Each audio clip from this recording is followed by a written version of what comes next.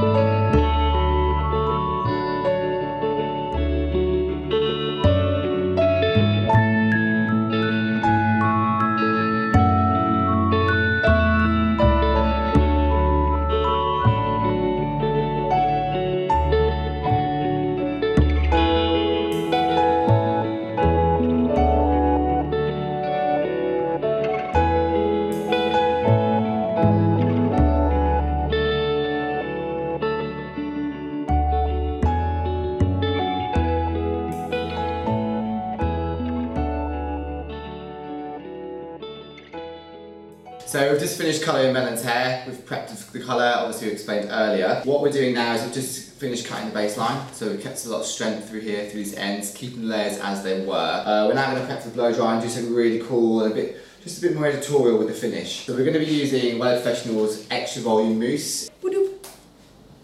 A little sexy little number there. Okay, so this one is really good. Actually, I use it quite a lot of my shows, backstage. Brilliant, that kind of real beefy, gutsy look to hair. Gives it a really nice finish, nice texture, gives it a bit of gruff and guts. Once it's dry, we're going to be using Ocean Spritz. Now, Ocean Spritz Wella Professionals is amazing. Eugene Solomon uses it a lot backstage for London, New York, Paris, Milan Fashion Week. I'm going to be using it in a kind of create dual texture, grungy on the ends and quite soft on the roots.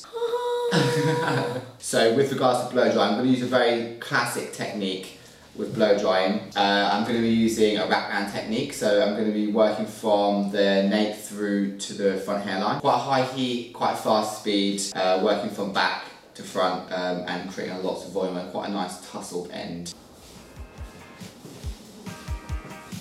The more the better, really. It just finishes it a lot nicer. I always tend to use a little bit more on the ends and a lot less on the roots because I don't want the roots to feel that tacky. I want the ends to feel that kind of, have that more hold to it.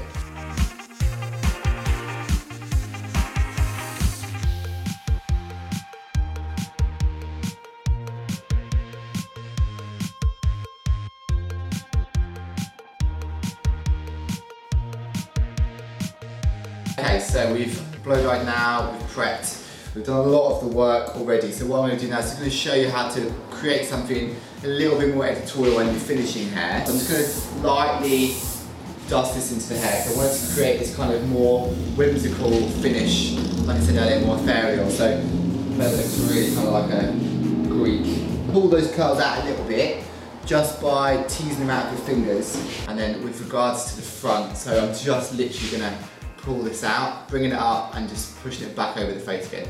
It just gives it that nice little sex kitten look.